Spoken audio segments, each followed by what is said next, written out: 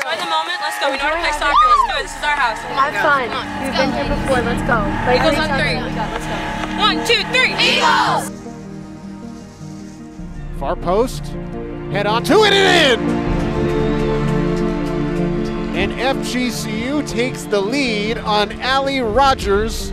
Come on, Get up.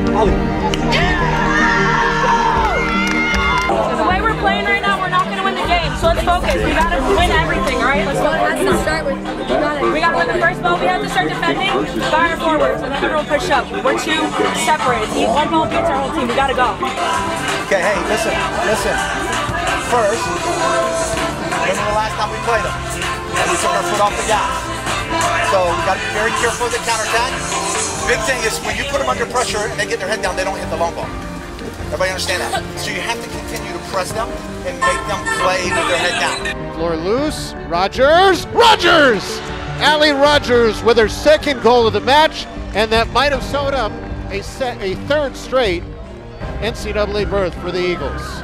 The handshake's about to occur because for the third straight year and the fifth time in 6, the FGCU Eagles are soaring in women's soccer to an NCAA tournament berth.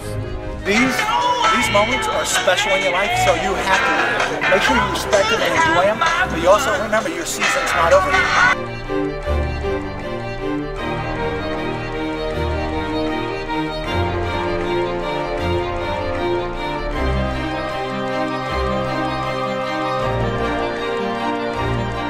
Taylor, Florida Gulf Coast,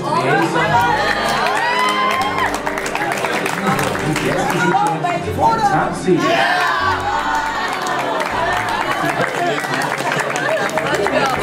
Focus on what we do best this week, you know, really try and get into it and figure out where we can improve ourselves in this next week and hopefully take it to them.